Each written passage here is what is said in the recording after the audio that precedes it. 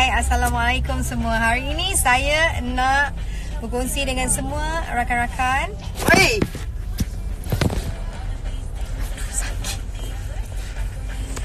Pakai filter ni, eyelashes. Ya Allah. Tak payahlah kau dah eyelashes nak pergi ke mana. Kau berlapis.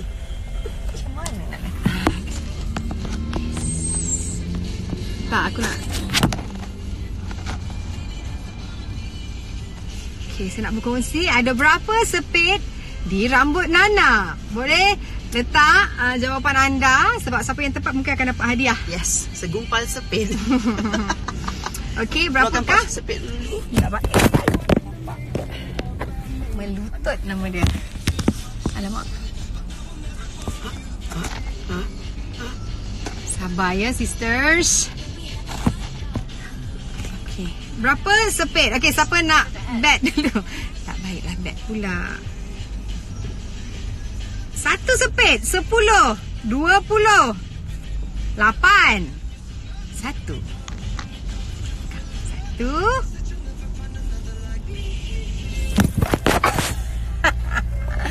Bengok lah ni. Baru 33. Wow. Sebab dia tak nak jatuh kan, so tengok langit lah sis. Baru 1 sis. Sabar. 15, 2.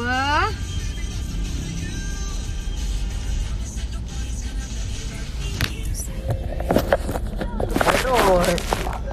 Belanja lah perut tadi makan tak mampu sister. Tak boleh. Kata aku tipu. 1, 2. Aku ketiak.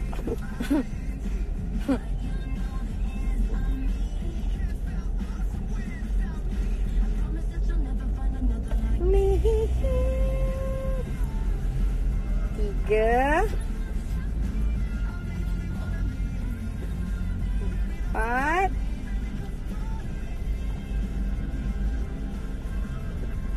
5.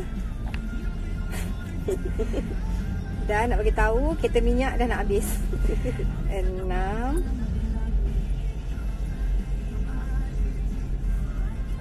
Razi kata 8. Ya ke? 6, 7, 8. Oh, lebih. 9.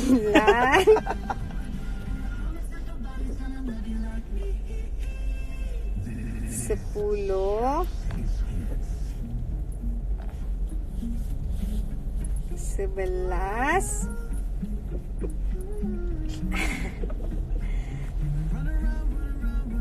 12. 12. Ada siapa ke yang teka 12? 13 hampir.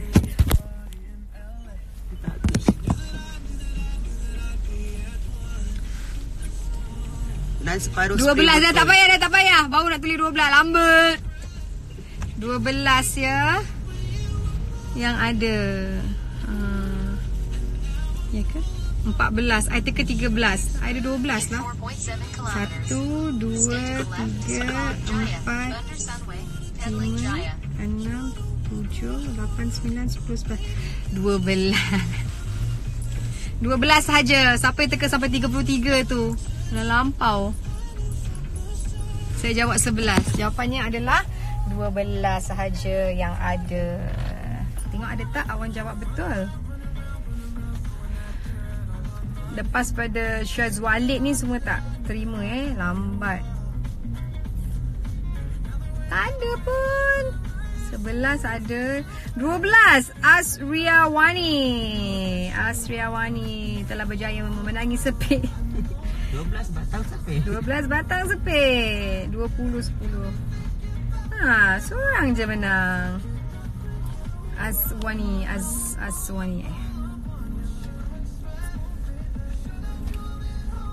Yes, yeah.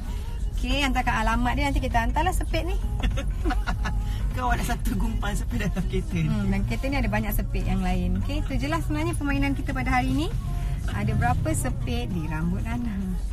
Nampak macam rambut pun dah macam apa. Tak apalah, kita dah nak balik dah ni. Dah habis event.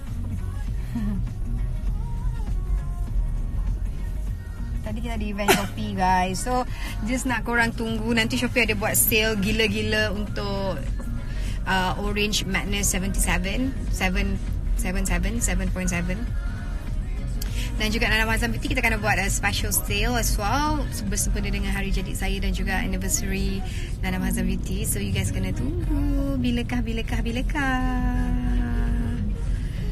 kenapa rambut Nana macam tu? Dah macam Tok Dukun dah. Okey lah.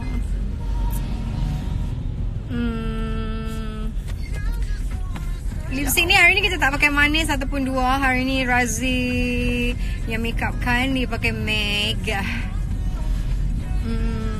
Apa yang nama? Feel So Grand if I'm not mistaken. Tapi dua pun lebih kurang macam ni juga. Tapi one thing about Meg ni, dia macam very matte. Sama juga macam dua. Cuma ni dia macam a bit macam merah orange sikit. Kalau dua yang tu dia macam merah dark sikit. So, lepas tu kita pergi facial hari tu. Terus menumbuhkan 2 biji jerawat yang tak turun-turun di situ. Tapi tidak mengapa, kita sabar. Jangan mengikutkan hati kita yang sangat suka mengkutis jerawat. Okay, so untuk korang yang suka kutis jerawat, janganlah mengikut. Sebab dulu saya suka habit itu dan dia akan jadi lagi teruk. So biarkan je. Biarlah nampak macam original sikit. Kau human ada jerawat. Oh. Kantuk kenyang Kenyang. Tadi makan sebenarnya lapar gila. Semalam macam sampai sakit perut sebab angin. So hari ni macam dapat makan macam tak ingat dunia kata kau. Perempuan ni makan sampai tertinggal phone pun dia tak tahu. Dah buka butang baju ke sis? So Yaz, thank you so much. Kat mana sepit kita punya tempat? Kalau korang nak tengok dekat dalam kita punya dashboard ni adalah pantry pantry pula. Dia macam farmasi, semua ada kat sini. Nak cari apa? Sepit, ada wipes, ada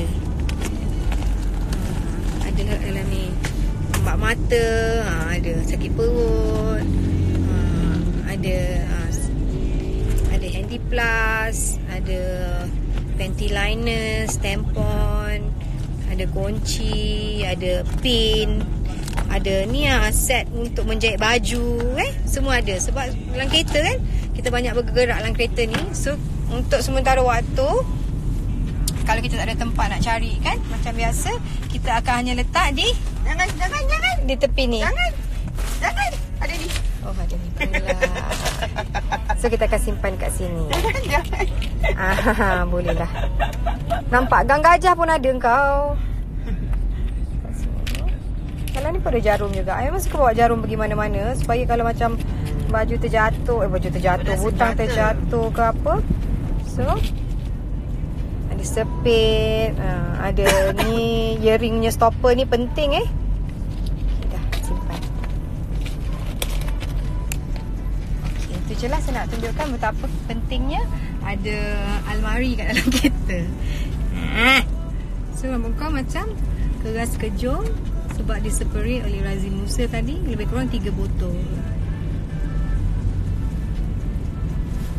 Dan juga baju ni lawa. Terima kasih Shaw Publica for loaning this baju. I love it.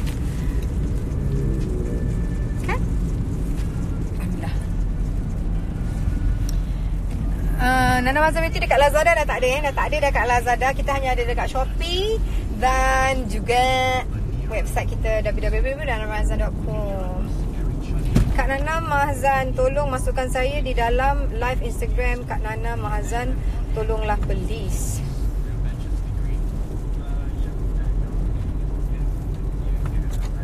Macam tu. Dah lama hari tiba-tiba macam Kak Era. Era Fazira. Era Fazira kan? Ke Era mana? Nyanyi lagu Beyonce please. Suka tengok Nana pakai lipstick merah. Pergi mana tu nak balik rumah ni. Senang kan, semua ada simpan dalam kereta. Betul. Sebab kita banyak bergerak dalam kereta. Itulah sebabnya. Nana beli kulit steel ada free brush gemuk gedempol tak? Ada very limited. Rasanya ada lagi, tak check. Rasanya ada.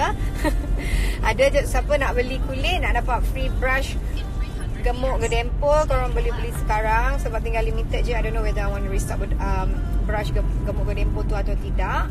So korang cepat juga kalau korang beli 15 batang set brush, kita dapat free eyebrow pencil dan juga eyebrow punya brushes, ada spoolie dan juga angle brush. So kalau korang beli brush set, kita bagi 2 free. Kalau korang beli kulit dapat 1 free. Kalau korang beli yang lain-lain, korang mendapat kasih sayang I. Why not? Kau nak di mana? Gila. Tak kiri, tak kanan. Mana? Okay, minyak tinggal sikit. Kita isi minyak tu ke balik terus? Balik. Lalu ada lalu kan? Ada. Ini tak ada. At least dekat tol runway tu ada kan? Isi petrol kat minyak. Petrol minyak. Petrol kat rumah tu. Petrol kat rumah. Sempat sampai ke? Sampai. Kakak balik ni buat apa? Tidur ke? Tiba. Balik ni saya akan workout. Nampak muka confident. Tapi dah 2-3 hari ni rasa macam, oh my god, kenapa aku dah lama tak workout? Tapi semalam niat nak workout, tapi sebab semalam dia macam malas. Ingin nak workout sikit because I think I ate a lot. Tapi tadi macam tak boleh lepas makan, at least 2 jam. So mungkin balik tidur dululah. Kalau bangun gaji kita workout lah. Tapi kat rumah tu sebenarnya Akid dia tak sihat sikit. Dia demam. So tengok nanti kan dia balik kan. Balik pun Atia pun balik sekolah kan. Kalau dia balik sekolah bukan boleh mami dia duduk diam. Adalah nak tulah nak ni lah kan.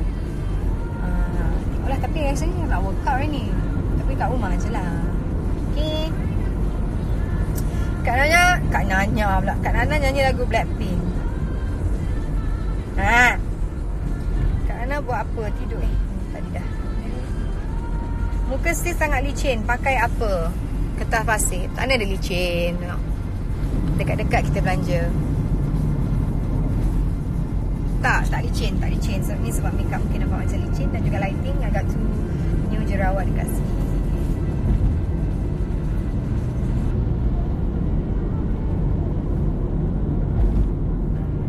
Ada Malik sibuk lah nak tengok kita. Aduh. Ada Malik nyanyi lagu Korea serta?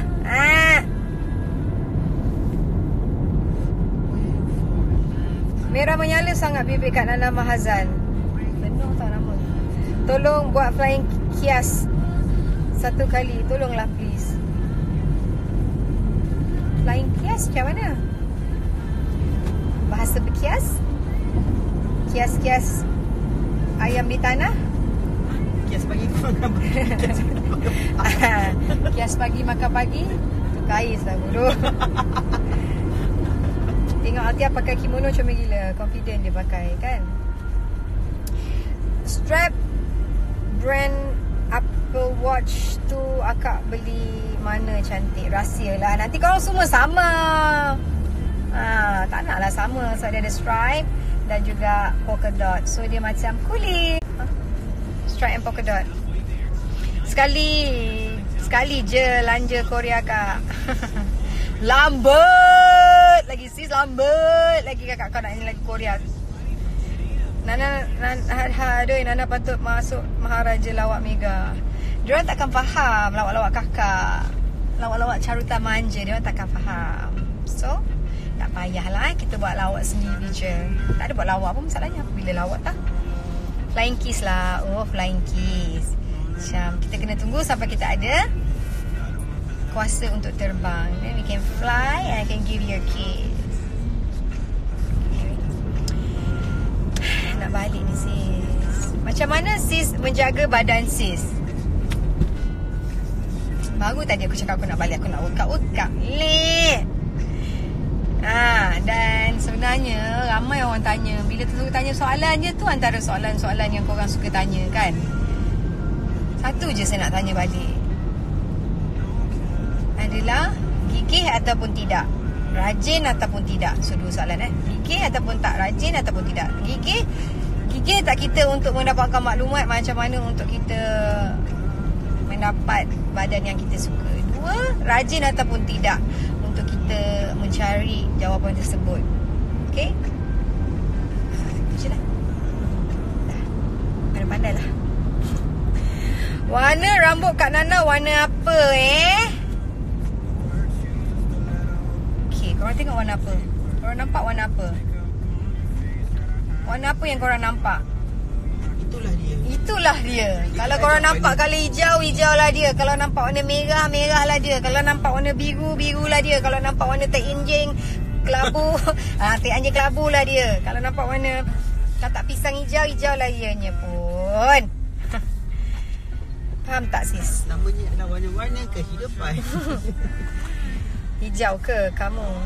Apa ngantuk? Biru, silver, kelabu. Yes. Yang pasti bukan Rakim Brian. Produk Kak Nana postage ke Brunei tak? Of course. Kita post kat Brunei, kita post dekat Singapura as well. So bolehlah beli. Okay? Jangan lupa nak beli. Bruno Mars satu nyanyi.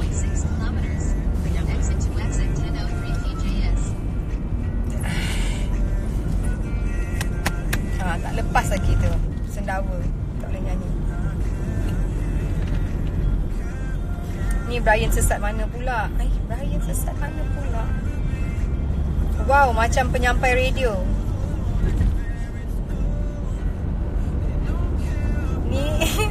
Ni asal ni Brian. Siapa ni? Bodoh lah kau ni Adam. Kau ni siapa Berian? Oh Berian tu ke? Warna rambut. Okey dah baik. Oh kau cakap pasal Berian tu ke? Aku pun nampak tadi. Lawalah Kak Nana buat mata juling. Buatlah lagi. Kak Nana muka macam Cina-Cina sikit. Tahu tak sebab apa macam Cina-Cina sikit? Sebab kita kahwin dengan half Chinese, half Indian. Kadang-kadang dia macam muka Indian-Indian sikit. Dia macam dah masuk. Tak abaikan lawak tersebut. Mungkin ramai yang tak faham. Okay. Kak Nana apa pagi? Tak nampak sis. Pergilah kampung Belawai kat Sarawak. Yang pernah AF2 pergi tu dulu.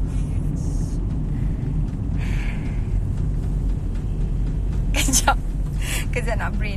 Okay. Hi Kak Nana. It's been a long time since I last view your post. Kak Nana stay comel. Yeah, by the way I like your hair lah. Thank you. Ada macam Indian sikit kan? Sekatilah korang pun. Ada je. So kita nak balik menuju ke destinasi puncak tertinggi gitu. Saya buat jamuan hari raya Sabtu ni, jemput datang sis. Hari Sabtu ni ya. Kalau dia buat open house pun belum tentu aku datang. So kalau kau, aku pun tak apa nak kenal kan, nak datang pun macam agak payah lah. Bukan apa, sebab saya ni sangat-sangat susah nak berjalan-jalan. Sebab lebih suka duduk rumah.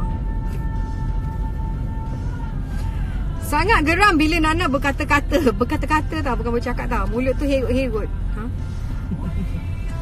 Ingat time Nana dan Ben dulu kat AF. Motif tiba. Sekali tengok macam Indian, sekali tengok macam Cina. Kan? Bila tengok yang nampak macam Melayu? Bila? Bila kita berbaju Melayu. Cakap India sikit. Aru goreng. Muna, nala, anji. Una, rendah. Una, nala. Una. Dia tarik Una, nala, anji. Ya pedah, yena. Bula mata. Bula mata. Sangat lawa bulu mata. Bulu mata ni Razi Musa yang bagi. Cakap Cina lah Kak Nana. Cakap Cina dia boleh. Cakap Cina? Ni hao ma. Watashi Jepun. Salah. Water means Nana. Ciao. Nana. Water time. Kak Nana macam Melayu bila dengan abah Kak Nana lah. Muna renda. Muna nala anji. Anjing. Kau memang request korang ni memang macam memang korang request je kan, memang macam minta je kan. Memang aku memang tak berkira. Minta lah lagi. Kak Nana Mahazan, lagi-lagi lah kau ni Zulhairi panggil Kak Nana je dah. Panjang no. Kak Nana Mahazan, tolong buat mulut muncung satu sekali. Tolonglah please. Kau dengan please kau tak habis. Itu Nora Dennis je lah buat muncung. Tadi kita jumpa Nora Dennis je. Ambil gambar dia kan. Takut nak ambil gambar dengan Nora Dennis sebab dia lawa gila tu. Aku rasa aku macam persis longkang kat situ kalau ambil gambar sebelah Nora Dennis. Tapi dia lawa gila. Dia kecil. Muka dia kecil. Pipi dia macam fish mark dia. Dia macam lawa betul kau ni. How come Altia pandai cakap Jepun? Dia sekolah ada belajar Japanese language ke? Tak ada. Actually Altia dia self-taught. Dia belajar sendiri. Dia kata juga dalam video tersebut kan, Google is her sensei. So now dia tengah obsessed belajar bahasa Jepun. Dia tengok all the video macam mana nak belajar bahasa Jepun. So dalam masa 6 bulan ni InsyaAllah dia akan fasih lah, dia kata. Kita akan jumpa lah. Ayah Kak Nana muka sama macam husband Kak Nana kan? Saudara actually. Kau gila. Tak ada. Tu tahu tu orang katakan jodoh kan? Dia jodoh dia memang macam tu. Dia Cina mah. Campur bapak kita Patani mah. Tak kena mana. Kalau dah anak pula. Kalau dah akak persis longkang sebelah Nora Danish, aku ni apa? Mungkin kita parit. Wih, dia lawa betul. Hujan lebat dekat sini. Kat sini pun hujan tadi. I think dia akan lebat lagi ni. Tapi belum lagi. Kakak nak duit raya. Kan dah minta. Okey dah, terlebih umur. Boleh je. Ada je banyak lagi duit raya kita nak bagi ni. Dah letak pun. Tapi berapa ringgit tu janganlah komplain. Janganlah viral-viral kan. Kak Nana kau bagi berapa ringgit nanti. Request Nana nyanyi Blackpink. Aduh, apa ni? Tak payahlah Blackpink. Kau minat Blackpink dah lah. Nanti Blackpink tak boleh cek makan. Hujan lebat pula. Baru nak layan live Nana. Itulah sebab aku tak nyanyi. Kalau aku nyanyi, tak ke ribut Taufan. Kan? Oi. Nak apa tu? Lubang tu. Okey lah guys, saya rasa saya dah nak sampai rumah dah ni. Jauh lagi sebenarnya nak berisi minyak. Dekat isi minyak kita boleh main phone. Okay, so nanti kita live lagi lah bila senang. I nak show you guys my manis. Nanti kita live Okay. Mana satu cincin kahwin dekat tangan tu macam banyak je. Sebab kita kahwin banyak kali. Kita kahwin dah banyak tahun. Kita ada kat sini ada 6. So okay. Yang ni cincin diamond ni. Ini bukan cincin kahwin Cincin ni adalah cincin gift daripada my husband. Dia kata tiba-tiba macam Amar, ada surprise untuk you. Dia bagi. Bukan anniversary, bukan apa. Dia kata macam nak bagi, dia bagi. Macam tu laki aku. So cincin ni tadi Lepas tu ni ni cincin bola gotan ni. Ni cincin panjang cerita cincin bola gotan ni. Tak payah cerita lah. Perjalanan dia nak sampai kat jari ni panjang. Cincin yang kat tengah bukan tu. Cincin yang ni, yang tengah. Okey, saya nak tunjuk tengah, nanti kata mencarut pula. Okey, yang tengah ni, yang ni. Cincin ni adalah pemberian daripada my mummy. My mak angkat lah. Dia bagi, dia punya harta pusaka ni. Cantik, this is emerald, real emerald and real ruby. That's why kalau pakai, sayang nak buka. Because sebab orang bagi kan, kita appreciate it. So, lagi satu ni adalah cincin terjebak nama dia. Cincin terjebak ni dia pun jebak sama. So cincin jebak ni I suka sebab dia ada my birthstone kat situ. Kita beli kat mana ni nya? Pandora. And then dia colour dia bagus, tak hilang-hilang Saya bukan juru cakap Pandora Pandora kena bayar Okay, so kat sini ada berapa cincin? 5 kan? So kat sini ada satu cincin aku tak lesihkan sebab dia longgar. Aku bagi kat perempuan ni. So satu lagi cincin ni silver. Silver ni sempuang. Sebab kadang-kadang I tak sempat nak buka calculatornya apps kat tu kan. So I kira kat sini pakai sempuang ni. Nampak Baskus. Gitu Sempuang tahu tak sempuang? Okey. Dan ini adalah cincin aku beli sendiri sebab suka design dia macam pelik-pelik sikit. Dan ni lah cincin kahwin kita. Ni lah cincin kahwin I. Cincin tu dah tak boleh pakai dah sebab dia dah macam nak putus dia. Sebab dia macam ada padlock macam tu, macam sayang nak pakai takut dia rosak. So yeah, so I ada 5-8. Dah. Dapat dah penjelasan kat situ. Boleh dapat duit raya ke untuk student macam saya? Okey, nak siap nak give raya rumah Kak Nana. Boleh, datanglah. Aku request Bruno Mars yang dia suka menggila pun dia tak nak nyanyi. Ini kan pula Blackpink. Kalau Pink tak apa juga. Jet Li kan? Pandai pun kau. Suruh Kak Nana nyanyi lagu Pink je lah. K-pop mungkin tak minat ya. Bukan masalah tak minat. Masalahnya korang ni nyanyi lagu K-pop. Dia sebut-sebut apa kau faham? Kau faham tak? Tak ada mencarut dalam tu, kau faham? Tak faham. Kau nyanyi je. So sama juga. Kalau kita tidak mengerti sesuatu, kita jangan terlalu obses. Okay? So kalau kau suka nyanyi lagu Korea tu, kau faham kan aku lirik dia baik-baik. I tak nak nanti tiba-tiba nyanyi sebenarnya I mencarut ataupun apa. Dinge, never. Okay? So kita lebih suka dah menyanyikan lagu-lagu yang kita faham. Okay? Kalau korang faham, korang nyanyi. Faham tak? Faham tak? Okay. Nyanyilah lagu raya satu. Lagu raya Lagu raya lagu apanya? Lagu Hail. Lagu Hail kita suka lagu Hail. Selamat Hari Raya. Selamat Hari Raya. Cik aku Ibu je ladang. Aku request. Okay tak ada. Ni dah baca tadi. Hai Nana, hello. Faham sis? Baik sis. Baju cantik dari Shawl Publica. Nampak perut dah ke depan sebab tadi kau makan macam Orgils nama dia. Suasana Hari Raya Suasana Hari Raya lagu dia macam mana Berlalulah sudah Ramadan. Itu ya. Sebulan berbuang azab. Kenapa kau nak dengar tu aku nyanyi lagu raya? Buka je lah Spotify tu. Dengar je lah lagu raya kat situ. Kan kalau kakak nyanyi dah tentu takkan full song. Dah tentu takkan sedap mana. So kenapa korang saja je ke nanti nak print screen ataupun nak record. Oh Nana nyanyi tak sedap. Lepas tu korang nak bash kan. Aku tahu perangai orang ni semua. Tak je lah. Betul tu sis. Nyanyi lagu yang sis tahu. Satu hari di hari raya. Okey lah. Dari tak ada. Alah korang. Thank you so much. Kerana sudi untuk dengar saya nyanyi. Okay? Sebab kalau nak nyanyi ke nak buat apa-apa dia kena datang daripada hati. So bila kadang-kadang aku perform nyanyi kat live tu, mas tu tengah jiwa, tengah sampai. So bila kita dalam kereta kan, tengah-tengah hari kan, tengah-tengah macam ngantuk kan, tak payahlah suruh. AF1 tak ada lagu raya ke kak? Ada lah. Macam mana lagu raya dia Jad?